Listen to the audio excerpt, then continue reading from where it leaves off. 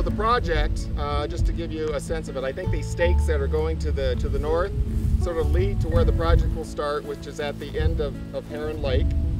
And Heron Lake will discharge into a channel. We're standing in what is going to be a fairly large channel.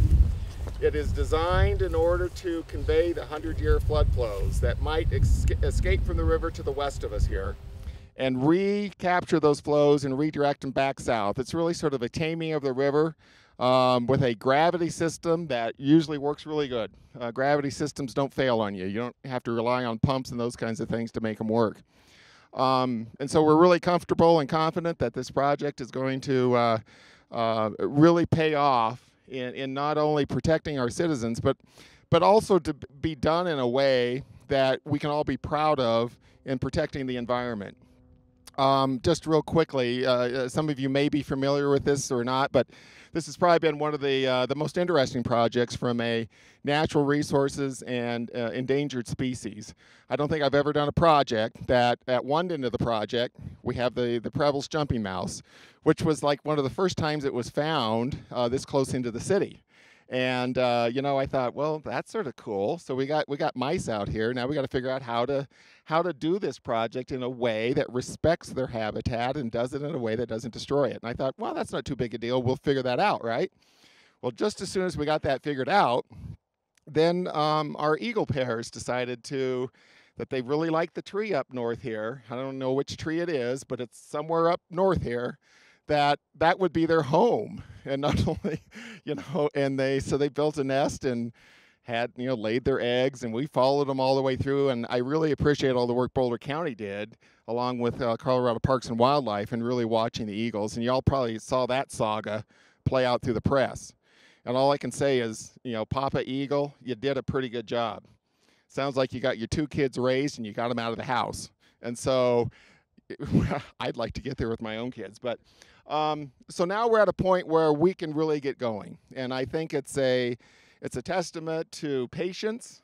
It's a testament to trying to do things the right way, in a way that respects all of the different values that we all hold, but not losing sight of our need to protect people and to protect our homes and our businesses here in the city of Longmont. Our contractor is Nizoni. Did I get that right? And so we're anxious for you guys to get going here and start moving some dirt. And, you know, as we build this project, you can tell we're standing out here in just a beautiful pasture that's irrigated. You know, we all drove through the little water area there. And so our challenge now is going to be to work very closely with Todd Hazelbush, who farms this property, as well as the Zweck family, as well as the Golden family, to make sure that we now do the project in a way that doesn't disrupt agriculture.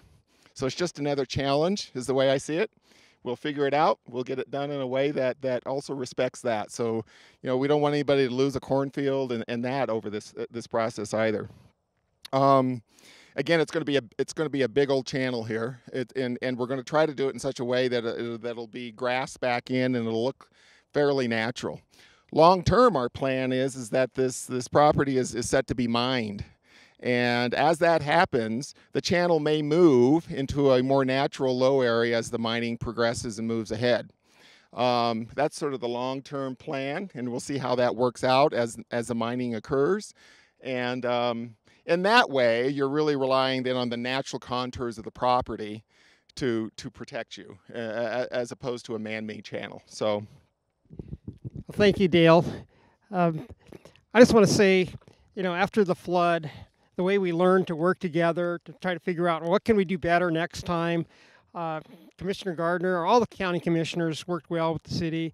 I'm just also thankful that people like Reggie Golden own this land is on board with helping Longmont solve its problems. I think this just shows what collaboration can do when you have people that know how to work together and learn that teamwork is what it's all about. And I think that this community has got some of the best teams and some of the best people I've ever worked with in my career, both on council and staff. I mean, sometimes people have differences of opinions, but we all have the same goals. We want Longmont to be a resilient community that's not going to get damaged in a 100-year flood. And for that, I thank our county commissioners. I thank Golden Land Company and Reggie Golden and his family for being part of this solution. Thank you. You know, you're right. Didn't happen without a lot of collaboration and a lot of partnership. And I think that one of the day it started, I believe it was maybe Saturday of the Thursday, Friday, Saturday of the flood, and the commissioners got a call to please come over to the City of Longmont. And I think Bonnie was there. I know that Gabe was there. Others from council and others from the City of Longmont, and Ron Stewart was there from Parks and Open Space. And we were looking at the impact that was happening to many of you that are here today. And, I had friends also that were impacted and saw up close and personal the impact that was happening to you. And we all sat around that table and said, we got to fix this. There's got to be a way to fix this and fix it now. And so I'm not sure who went up in the airplane. I think Dale went up in the airplane, and I know Ron Stewart reluctantly went up in the airplane and flew this whole area and figured out that the shortest amount of land that we could dig out of the way was up in Hygiene Road. Our joke at the county was it was about the only road that wasn't impacted previously by the flood.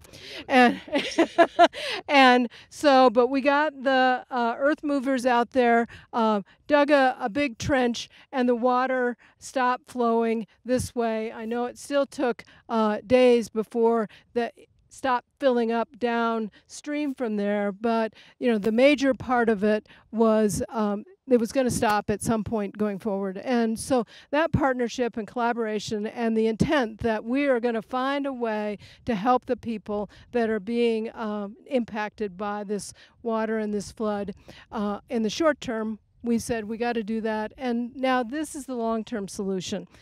Ideally, this will never, ever, ever have to happen, but we are going to build it so that if it does, we've got a thing in place that even if it happened in the middle of the night, nobody has to wake up and get their earth movers. It's just going to happen because it will have been created. And so thanks again to the city for their foresight in that and the partnership around it. The county is bringing about $100,000 to FEMA money to this project, and the city's paying the balance. And I know that, and appreciate Reggie and everyone's patience, and two, I think the long-term goal is to keep people safe from future impacts, and we couldn't have done it without the partnership and collaboration of everyone involved. So thank you. Reggie and his right-hand man over here, Barb, have been with us from day one on this flood. And Barb, I don't know how you do it. I really don't know how you keep up with all the things you're trying to do. He must be a really good guy to work for. They have been proactive. They have been helping us to coordinate and communicate with the people here in this part of the river stretch. Working with the hazel bushes and the Gwynns and all their neighbors in the Zwecs. That's invaluable. That's not something that you can just go find somewhere. And Reggie, I just want you to know that you stepped up at a great time, and we'll always remember it. So I guess on behalf of our family, we're proud to be able to contribute to the community in another way than we have in the past.